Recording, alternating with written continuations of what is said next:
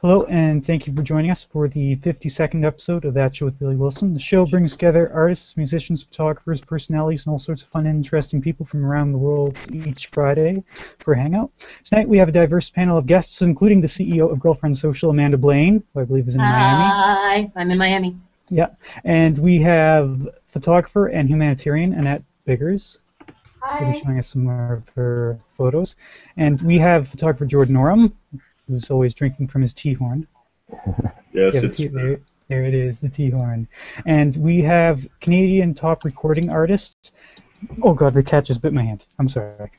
We have Canadian top recording artist Marika Seward, right? Or Seward, right? Seward. Okay. I was trying to find how to say your name before, like, we're about to do the hangout, so I was like looking up all the videos of you singing and all that.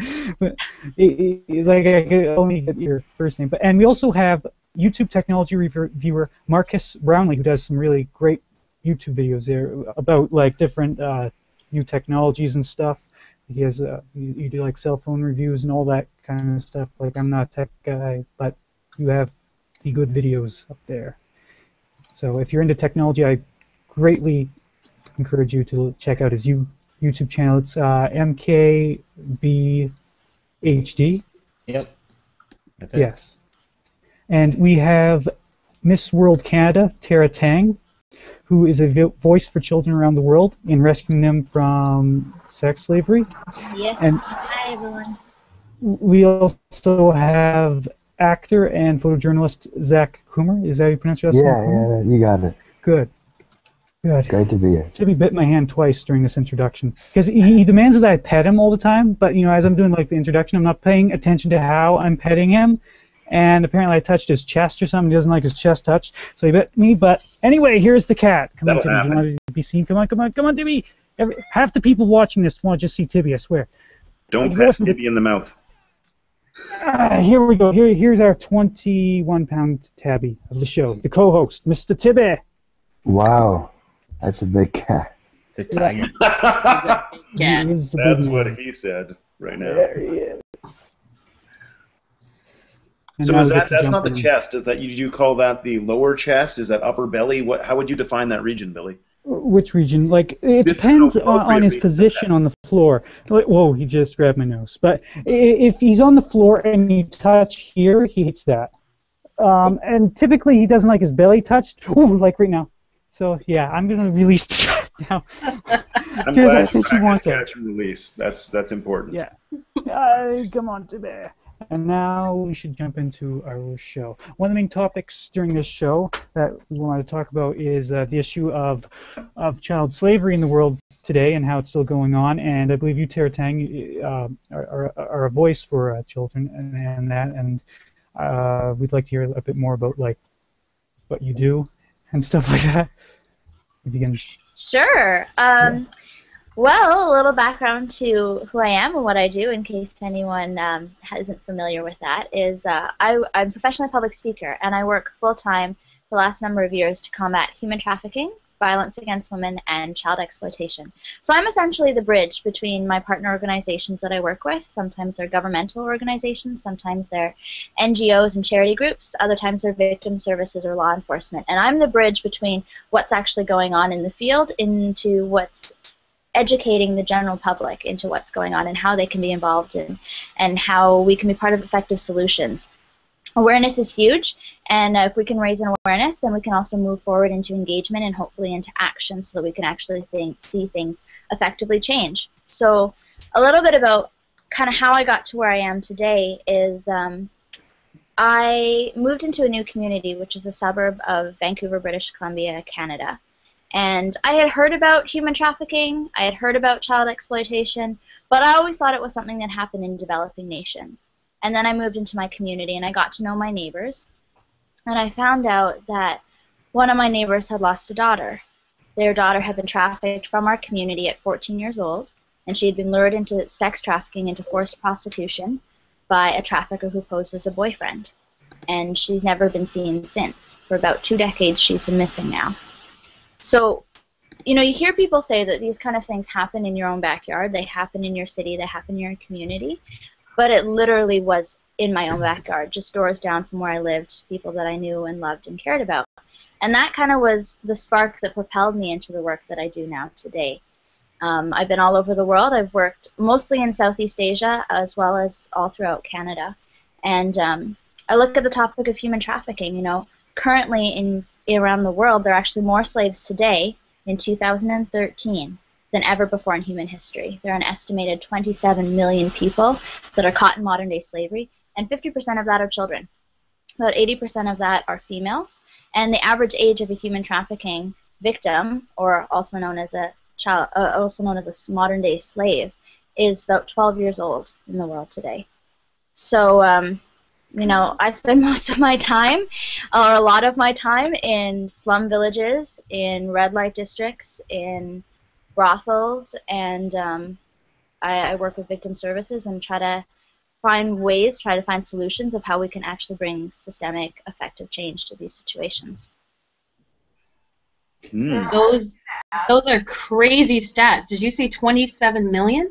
Yeah, currently there are an estimated 27 million, and that's actually an outdated stat. That was done in 2007 when human trafficking was the third largest criminal activity on the world today. It's now actually the second largest.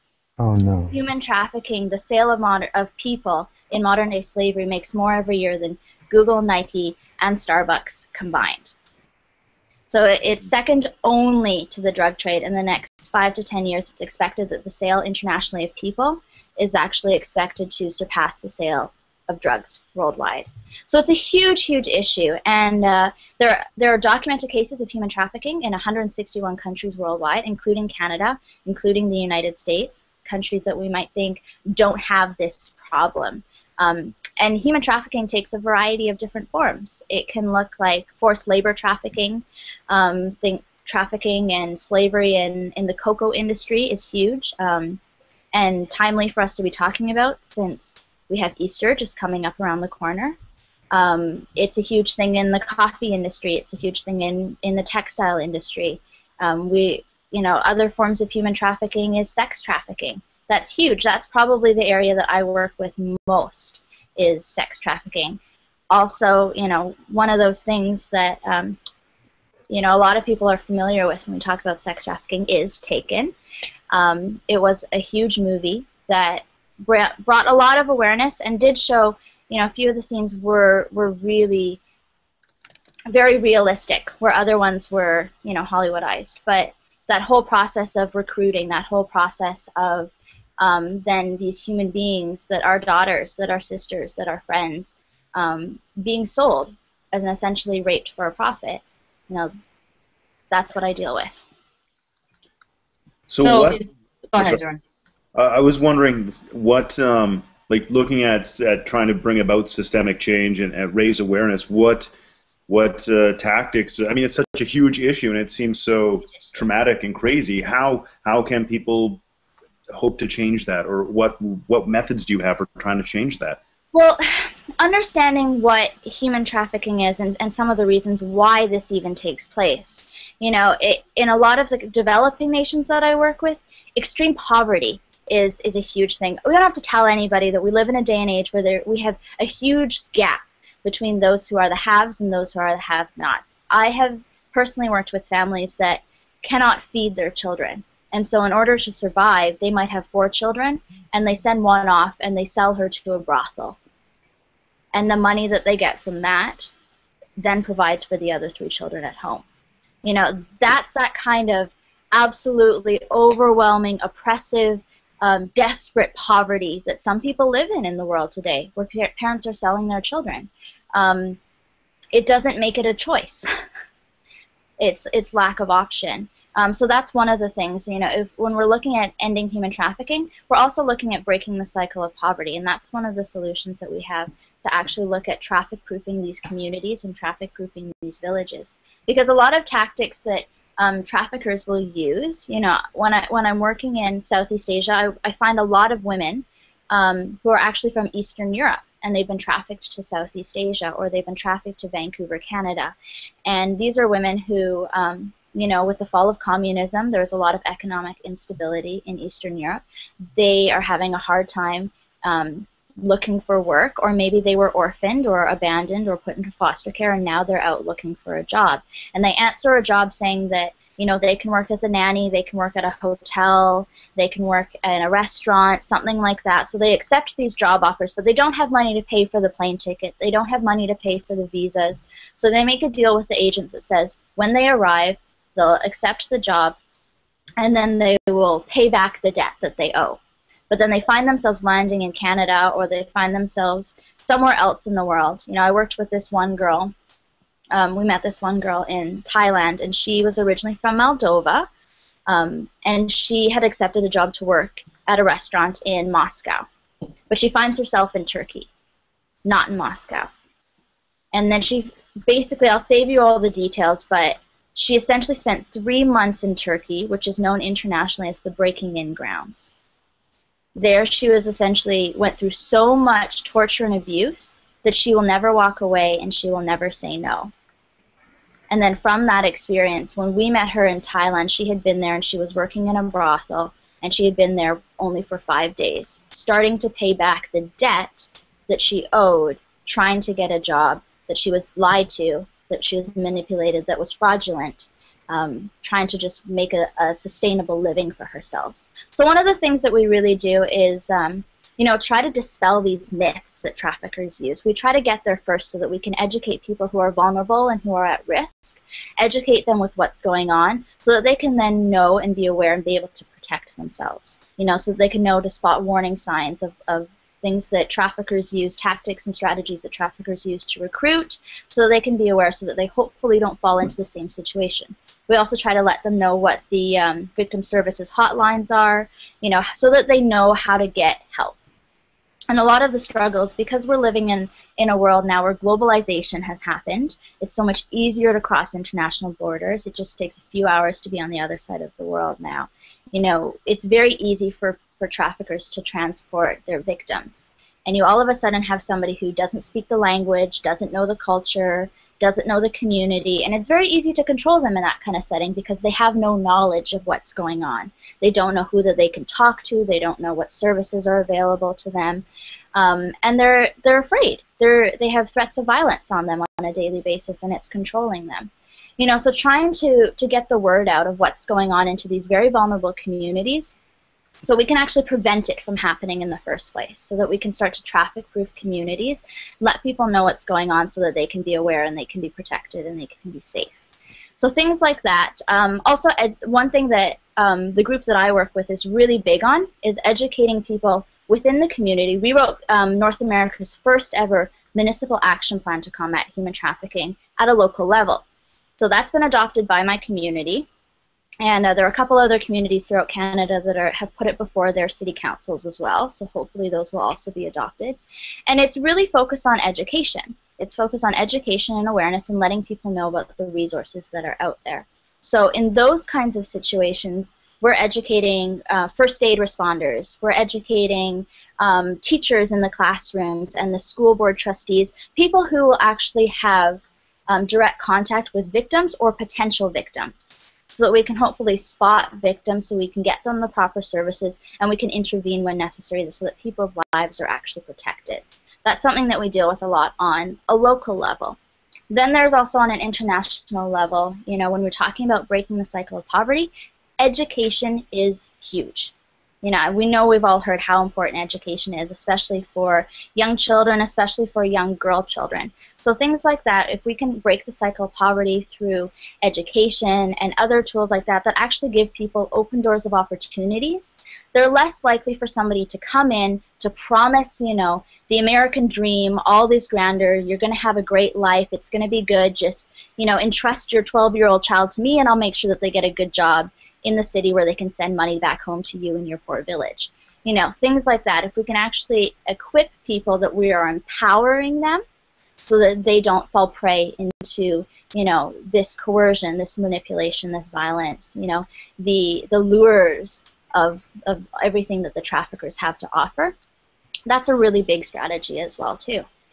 And then another one that we've really been strongly pushing is looking at the topic of demand. human trafficking is a supply and demand industry, just like every other industry on the planet. Starbucks is successful because people are demanding they want to buy Starbucks coffee, so Starbucks will be in business as long as people are wanting to buy Starbucks coffee. Human trafficking works the same way. People want cheap products. They want to not spend a lot of money on their T-shirts. So that means that somebody somewhere down along the supply chain is unfortunately being exploited and taken advantage of. Situations like that. I'll go back to the topic of chocolate, because this is Easter weekend and there's a lot of chocolate hopping around these days, So when we're looking at chocolate slavery, for example, something that you guys might not know is that 70 to 80% of the world's cocoa is grown in the Ivory Coast of West Africa. Now, the Ivory Coast is known to have 90% of their plantations use child slave labor. This was discovered by CNN, BBC, and a number of other news teams have partnered with organizations working in the area to actually reveal what's going on. You can look at CNN, the Freedom Project, if you want to do a little more research into that for yourself. It's a very good news series. But basically what that means is that you and I as consumers, if we're not looking at fair trade chocolate, if we're not looking at slave-free chocolate, there's a really good chance that the cocoa in that chocolate bar was made by a child that doesn't even know what chocolate looks or tastes like. And for me, as someone who wants to try to live justly, I want to make sure that the money that I have, that I'm responsible for, and the choices that I make on a daily basis, that somebody isn't suffering based on the choices that I have as a consumer with the money and with the power. I want to make sure that when I'm spending my money, I'm not hurting someone. I'm actually empowering someone. And so that's why I really encourage people to think about the choices that they make as consumers on the daily basis, because whether we think we're affecting human trafficking or not, we often are, because we're part of the demand for these products that are often part of the supply chain. And a resource that I give a lot of people is this great resource. It's called Free, the number 2 Work. And that's something that you can look up on the website, freetowork.org, or if you have one of these handy little iPhones, Androids, you can look up the free app called Free to Work. And it's got a barcode scanner in it, and essentially what you can do as a consumer is you can go, when you go shopping, you can scan a barcode, and right away it will come up with that company's ethical rating from A to F. So you don't have to go and you don't have to do all the research. We don't all have the time to sit at home and do all the research ourselves. Someone has already done it for us. And right away, we as consumers can see who is making ethical choices, and we can put our money to actually reward those companies that say, hey, you're making good ethical choices for people, you don't have slavery in the supply chain, I'm going to buy your product over this other product that could potentially be hurting somebody. So there are resources out there like that. And I think, I have faith in most of the people that I've met. I've met a lot of amazing people around the world that actually want to live justly, that they want to be empowering people's lives. And if they just knew the resources out there, no one wants to be responsible for someone suffering. So if we just knew what was going on, a lot of us probably would make more just choices with as consumers that we have. And that, if we're doing things that way, we're looking at the demand on a labor trafficking side. We can see things like child slave labor, in the chocolate industry and the coffee industry and other industries like that. We can actually see that start to go down because we're directly responsible. And another way, when we're looking at sex trafficking, for example, again, it's a supply and demand thing.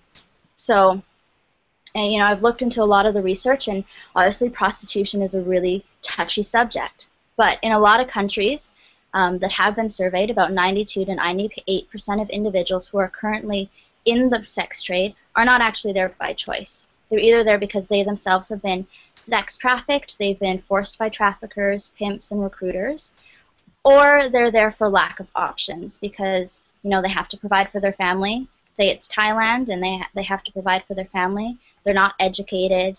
They don't have other job skills because they never got job skill training. And because the average entry age in a lot of countries, in Canada, the average entry age into prostitution is between 12 and 14 years old.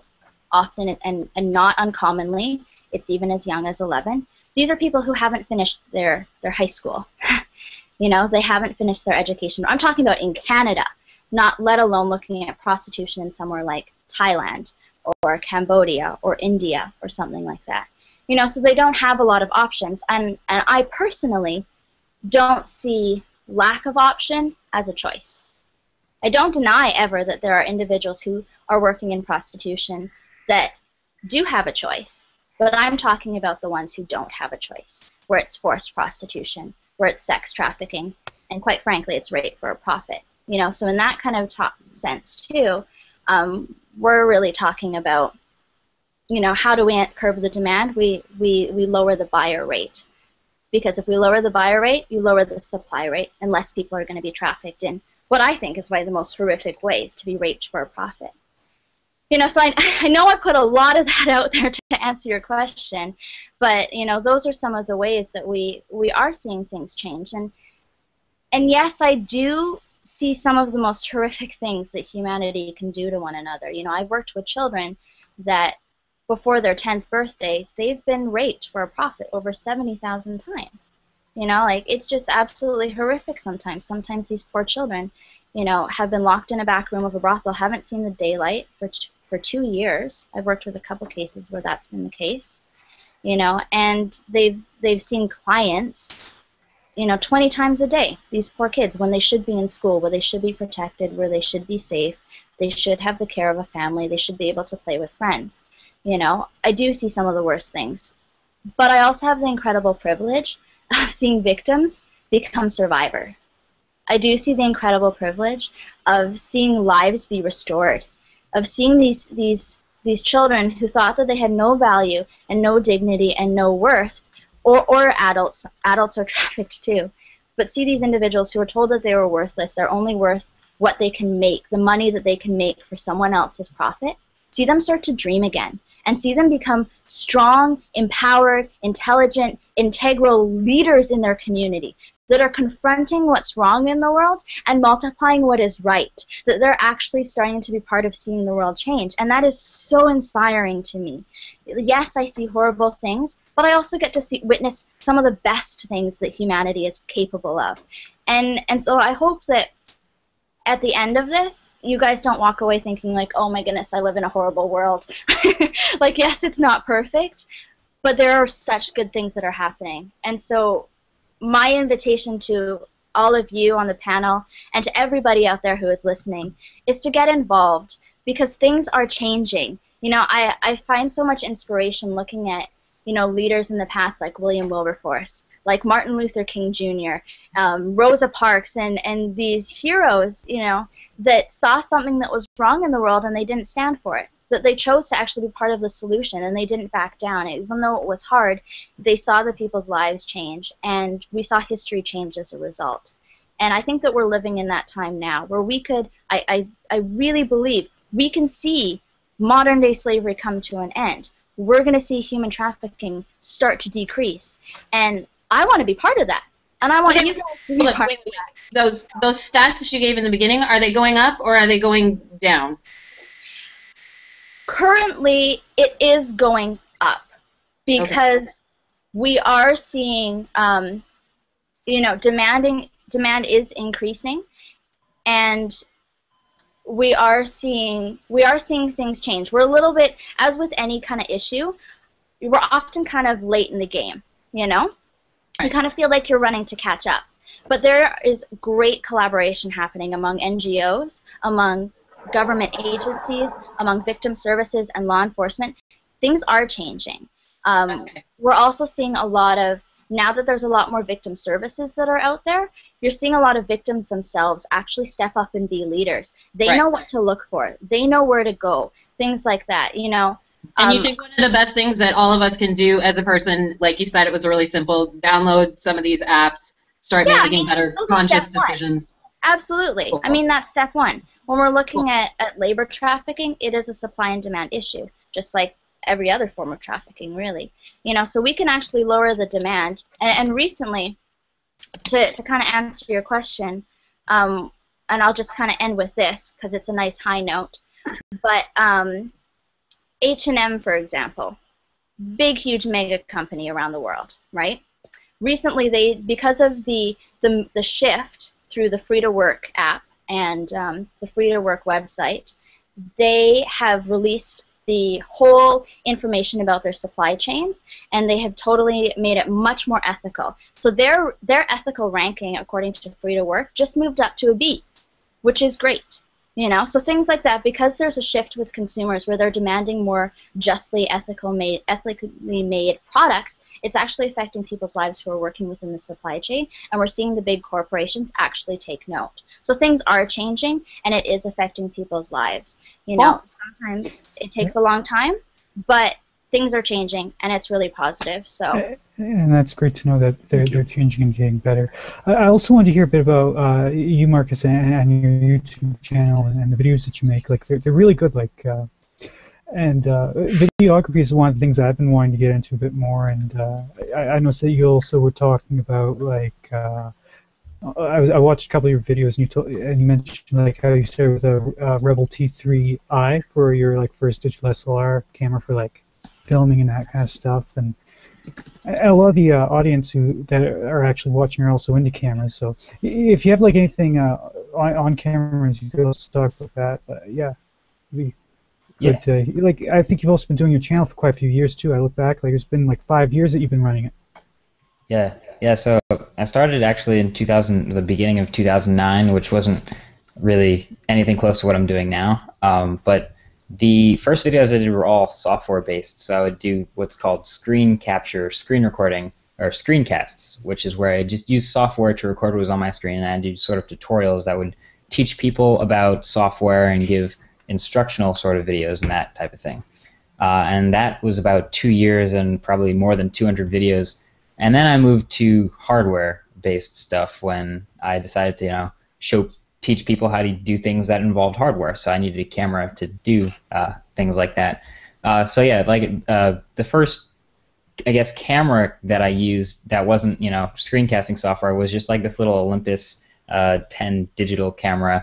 Wasn't all that great, but it got the job done. I kind of faked HD with it.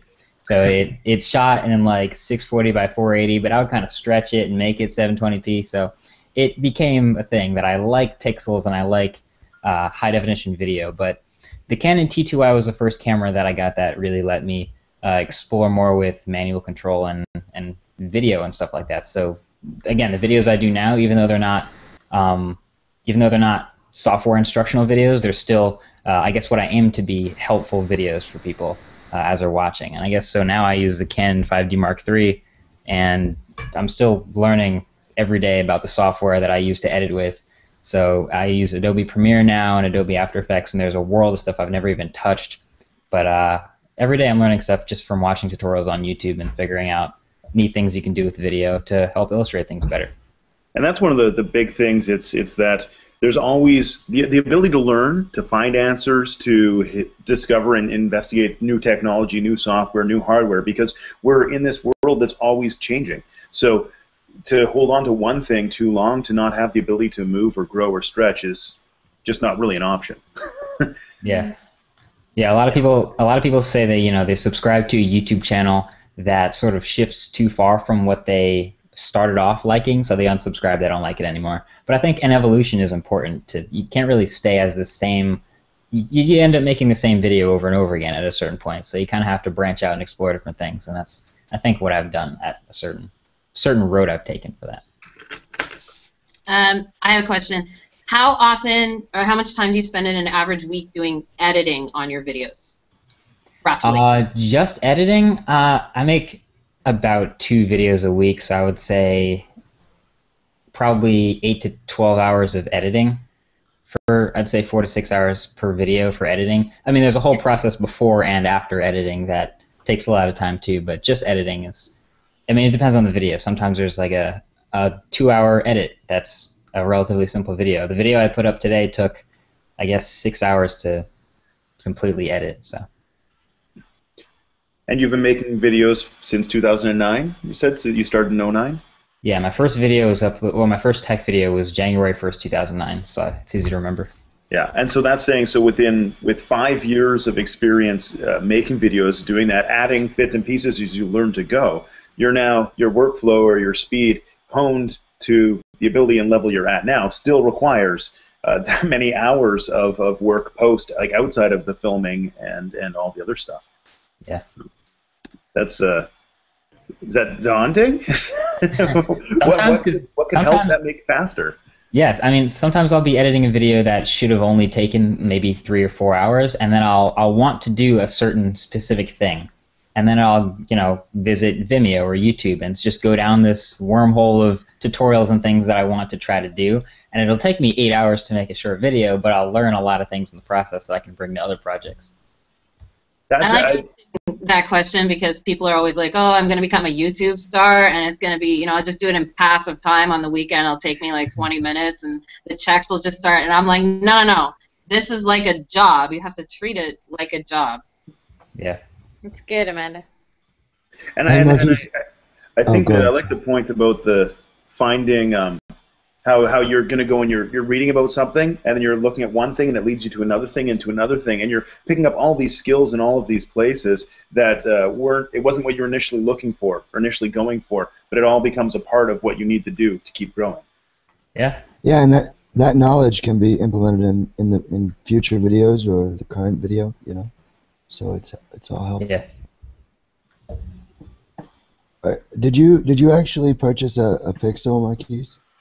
Yes, I did. I ordered it the day that it was announced, like a complete fool that I am, but I don't regret it. Do you do your video editing on the Pixel now? No, that's the one thing I haven't been able to find as a replacement for a video editor on Chrome OS, but everything I do on YouTube, I do on whatever desktop machine I use. So right now that's the Hackintosh Pro project that I put together a few months ago. But the Pixel has been surprisingly effective. I mean, I use it to take notes, so I go to class and take notes in Google Docs, and it's kind of it's a well-rounded machine except for the operating system, so I can't edit videos on it. Yeah. I use a couple. I have a Pixel, and I use a couple different video editing apps. They're pretty good. Stuflix. Have you heard of Stuflix? It doesn't ring a bell, no. Pixorial. I've heard that name. Okay, but I haven't used it. Check that out. Yeah. Okay, cool.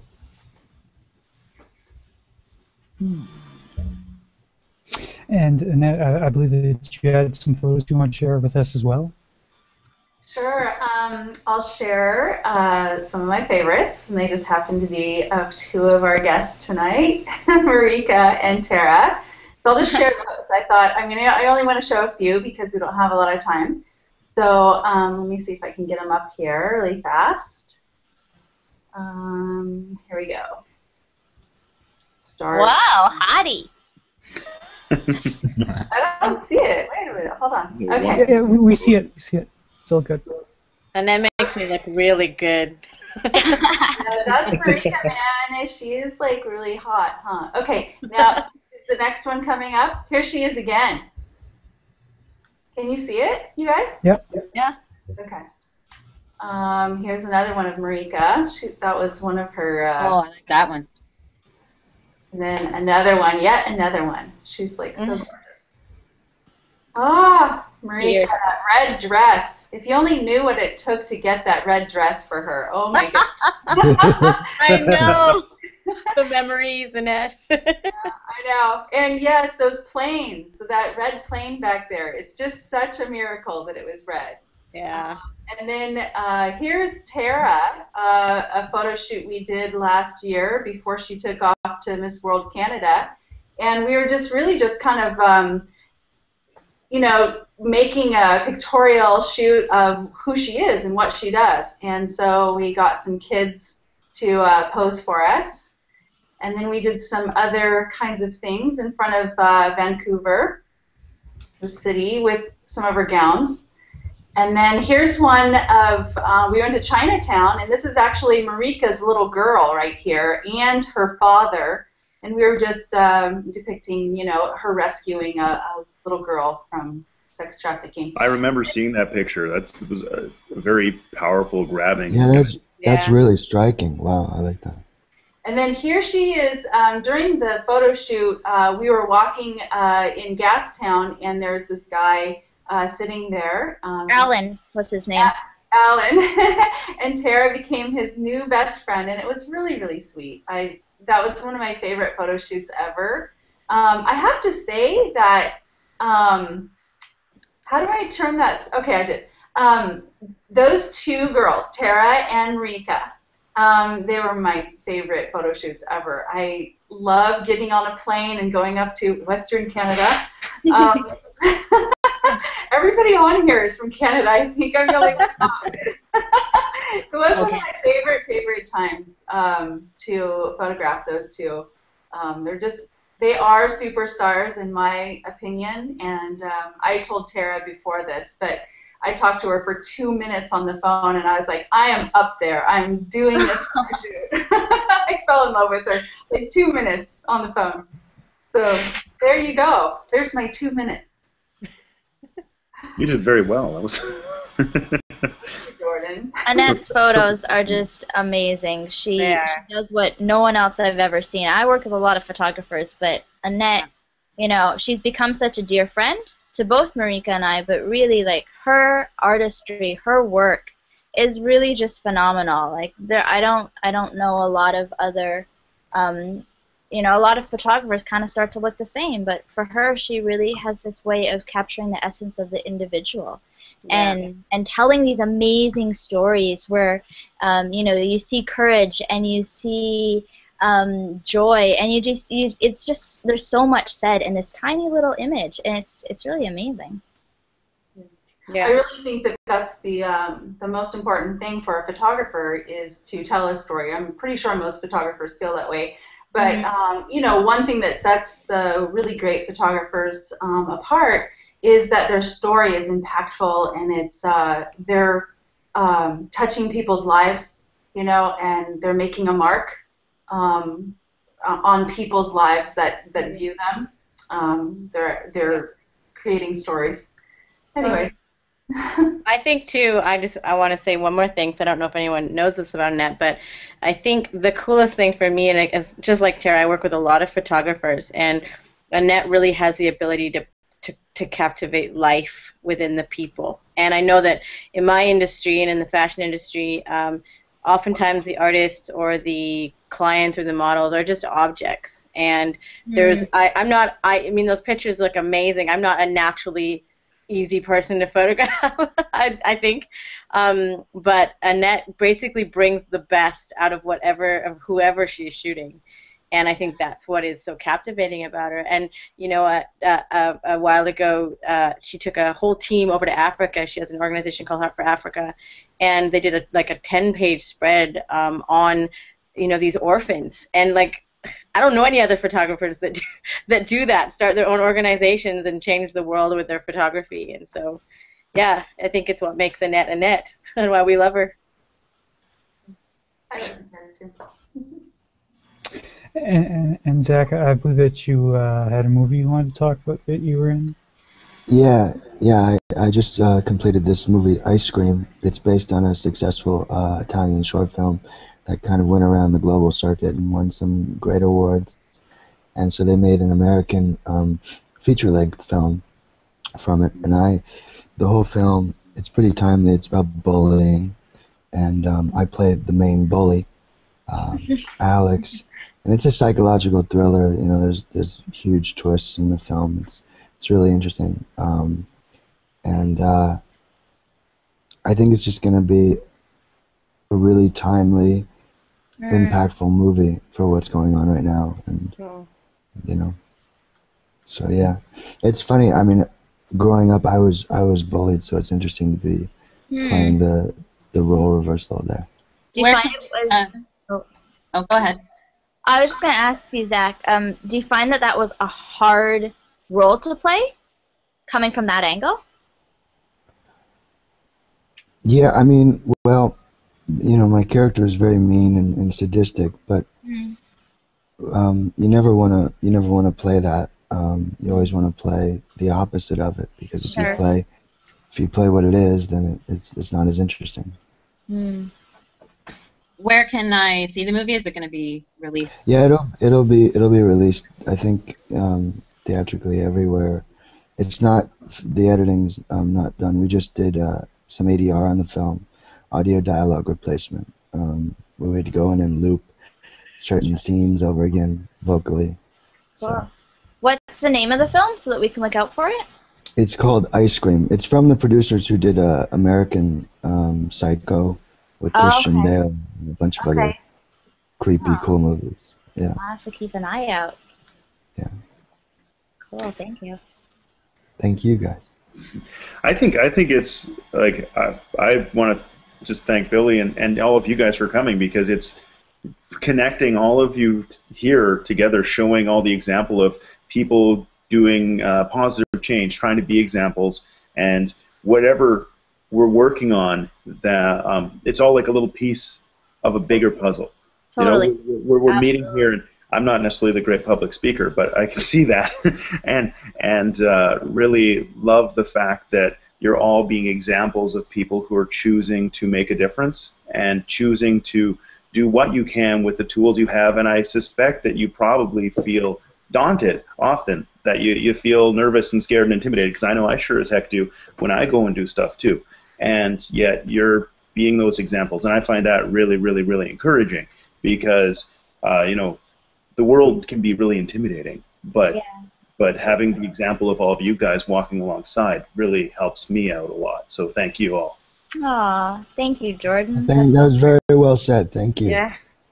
Marika, you're doing a lot too in the area of the entertainment industry to change the world for good, especially in the lives of girls. And gosh, we need to hear about that if you can. And really quick before the musical guest. Yeah, I mean, you know what?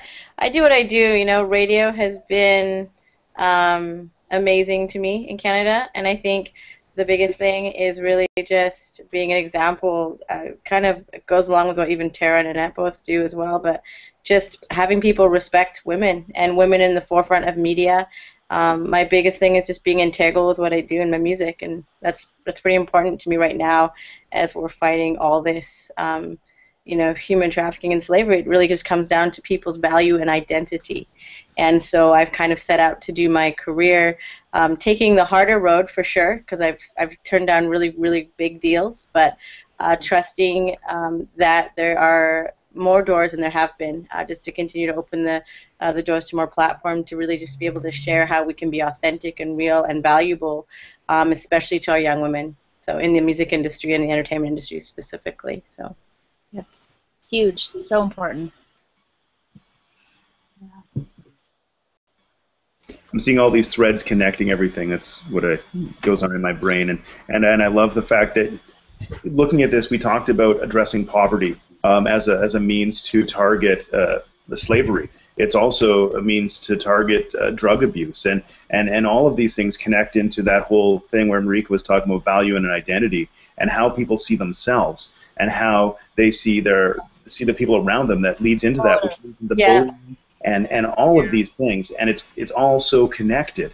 And you know, so being those examples and encouraging each other. I think it's also a matter of just being media literate, Jordan. Like the generations that are coming underneath us too everyone is taught how to drive, taught how to eat, how to talk, but nobody teaches media literacy. And it's actually one of the things that influences our world so much.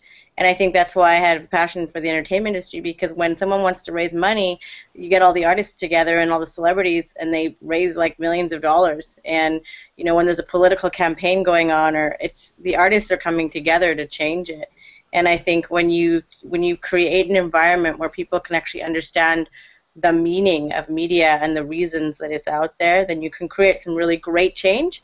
And then on the flip side, as we've all been seeing, is there's a lot of negativity in the media, and it's not real. A lot of the entertainment, it's people acting, and it's people doing what they think is okay to do. But unfortunately, it's shaping the minds of everybody that is watching and listening.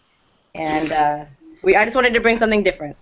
Yeah, like value. Value. It's about time to get to our musical guest, Anacron, and here is Tibby for the last time. He just wanted to be seen one more time.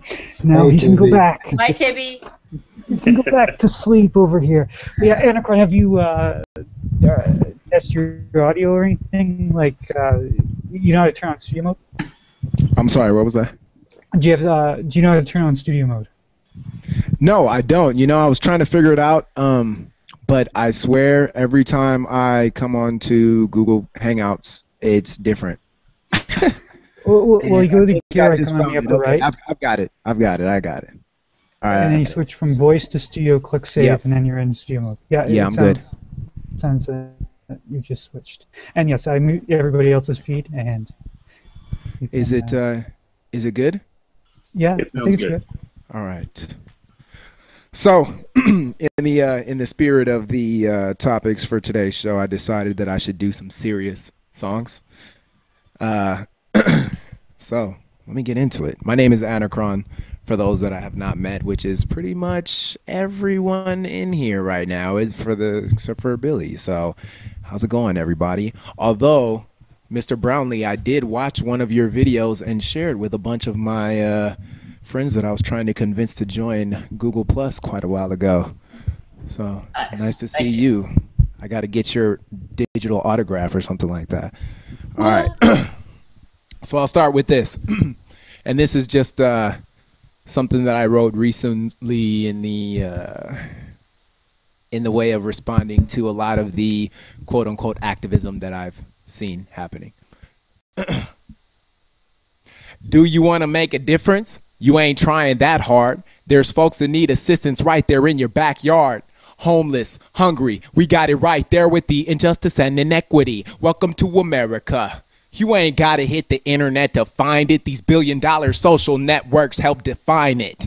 And I ain't gotta say it twice or repeat, but ain't nobody eating off your stupid likes and retweets. Status update preaching, post links when it's time to donate. Bank you like, no thanks. Can't drop $1 just to help her build a classroom, but 99-cent resign quick on iTunes. Living with privilege, none of us are innocent. Helpless is the enemy and selfish is our nemesis. Fool so funny, acting like an activist, talking with no action. This is what is known as acting, bitch. You understand what I'm saying? Let me keep it going.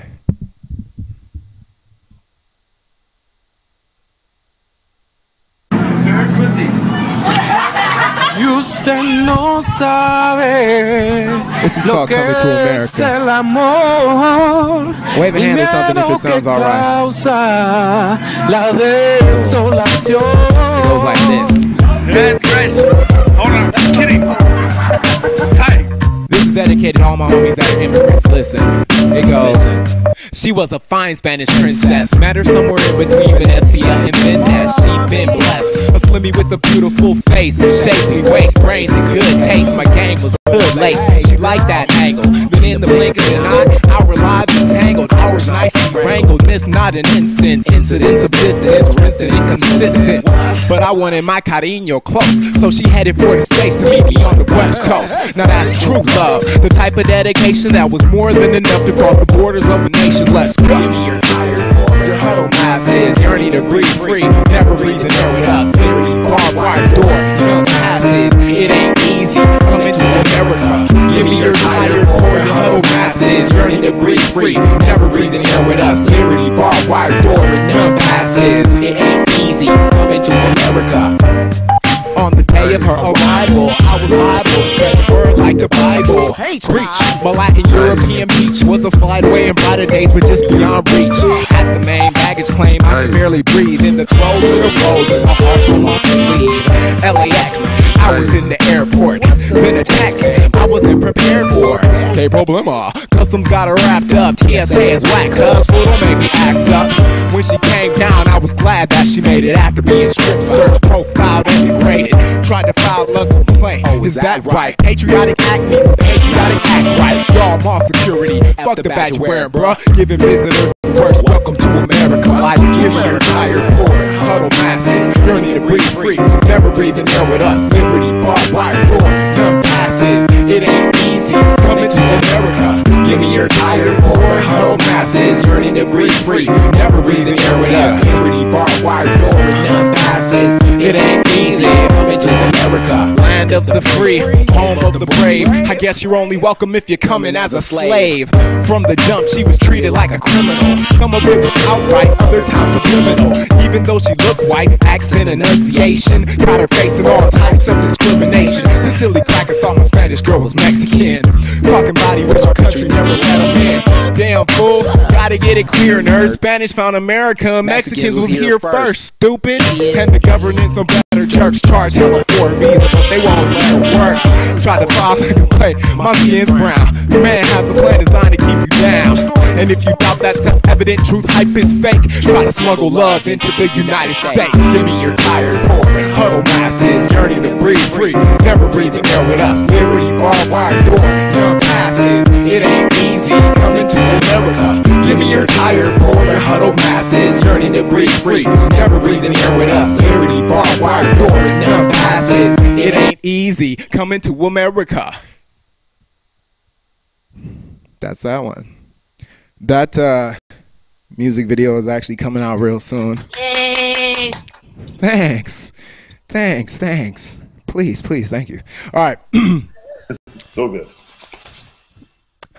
What's the time looking like? Okay, I got 10 minutes, right? Yes. All right. Yep. The music was slightly loud, though. The music is A little loud. It's slightly a little loud. Okay, I will turn the music down some. Good though. It was good, yeah. Sweet. Thank you. That was so dope. If So the dope. music was loud and you guys missed the lyrics on that last one, you can listen to it on my SoundCloud page, soundcloud.com/Anacron Music. Go to my website to hear tons of other music. Anacronmusic.com is my website.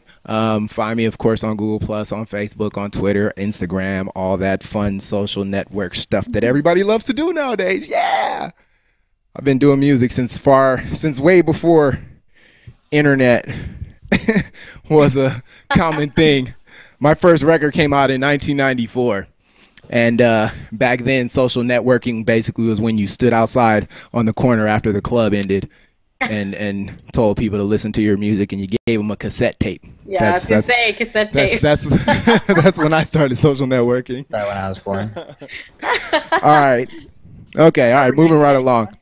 So I wanted to do this other acapella, and I'm trying to remember it right now. I'm actually stalling, and I can't remember how it starts.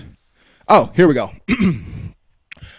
Is this the beginning of the end or the end of the beginning? All signs point to the time for repenting. The heavens open up and they engaged in plagues because the underground religion been sinning. First it was a plague of blood. Lil Wayne and them got fame and then became a blood, which seems a little strange because the hood know we not, but he got a gang of fans claiming blood. Keeping it fake is the new, keeping it real. Changing y'all more hip than hot plague of frogs. They forgot about the DJ, they deserve a lashing. A little vague advice and plague of life, so get a scratching. Come with the herd, it's a plague of wild animals biting off the next man, self-consumed cannibals. I'm betting this plague of pestilence is finna deaden kids like a record labels on your recruitment report. Soup's finna stort, boil like the next plague. Best protect your fresh fade. Ought to be keeping the mouth closed, thinking about when the clouds go open with the seventh plague. Hail from above. By now the platinum elite beginning to notice and started to lose focus. Even some of the wannabe underground locals, all they wanted was buzz, so they got a plague of locusts. Then the darkness comes when the little guy blocks the bigger guy like an eclipse of the sun. Busters rip and they run, never once assuming they could have avoided this when it begun. But it's too late to take it back now. Whacked how, sucker for every verse scorn. But you say your lyrics are your brainchild, so your 10th plague's been made to kill your firstborn. And I'm gonna end it with this one.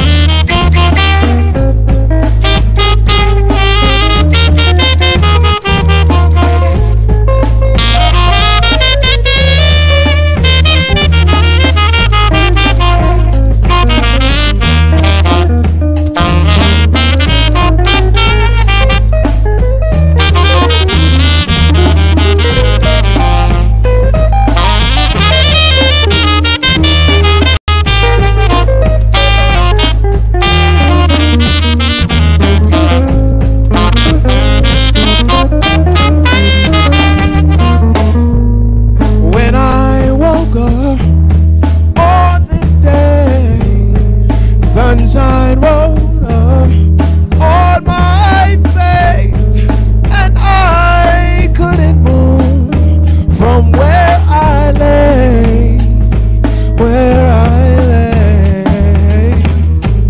And when I spoke up, my words were true, and my soul just came pouring through, and all I had to say was thank you, you, for the sunrise.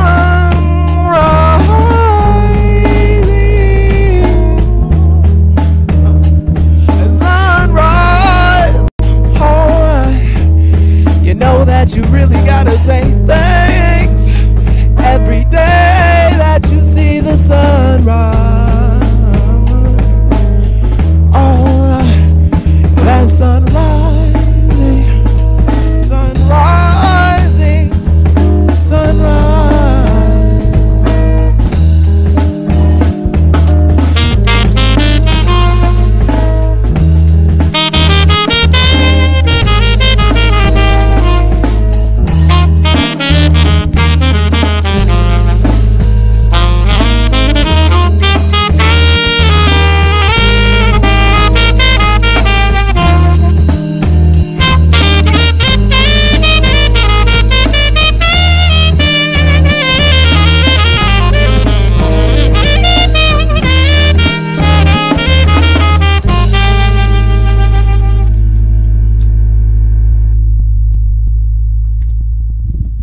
That's it. Y usted no sabe lo que. Song was awesome. Awesome. Thank you. Thanks. It's always a little tricky to do via Hangouts because I only got one mic here and I got to do the Up and down, but it came across really well. It was. Thank you. I think that's the first time I've heard a sax in a Hangout. It's pretty good. So good. It was good. It was right good. on. Thanks, guys. That was a lot better live. Hearing sax in a Hangout too. Right Are you gonna come to Vancouver and play? You know, I haven't been to Canada for quite a while, and I would love to get. Yeah, I love Canada so much, and I really do need to get back up there sometime soon. I've got some stuff coming out with a producer from Canada, so I'm sure that once that drops, I'll be up that way. Cool. On the I probably know him. promotional tours. Yeah, it's a guy named Aries. Aries is his production name. I'm not sure. I don't even know what his real name is. But you know, that's what we do in the world of hip hop. We don't learn each other's names. Is that on your SoundCloud? Unless you're like me and you just use your real name, then everybody knows your name, and it's like, you know. Yeah, I'm the only guy. am like that. I don't know everybody's like fake names. Right. It's funny because people are always like, "Oh, hey, do you know this guy said he knows you. His name is James." I'm like, "What? James? I don't think I know a James." But it's probably some dude that I talk to all the time. What's up? James from Canada? I know James from Canada. Yeah. See? Yeah. Was that song available on your SoundCloud before we end here? The last one I just did? Yeah. No, it is not. That's actually that was actually on a limited tour release that I did. It was like a CD that I pressed up for a tour that I did overseas, and the CD was a compilation of songs that I had written and recorded with my quartet. So they were actually it was more jazz stuff. And then that song, which is kind of I don't really know how to classify that song, but a couple other songs similar, a couple of instrumental tunes, you know. Yeah, it's classified great. Yeah. So if we want to get that into our ears, we just have to be watching this YouTube recording over and over again. Yeah. Right on. You should re-release. I'm sure I'll probably re-release that soon as a digital download thing, but you know, that stuff, that the material from that CD and from that I've done with the quartet is all stuff that I usually tend to do in my live concerts. And I perform live a lot, usually like 4 times a month minimum. I travel a lot, I tour a lot. So I do shows locally around like the LA area. I produce a concert series that I always perform at, of course, and then I always get booked around LA. I get booked around the country on a regular basis, and then I go overseas and out of the country frequently.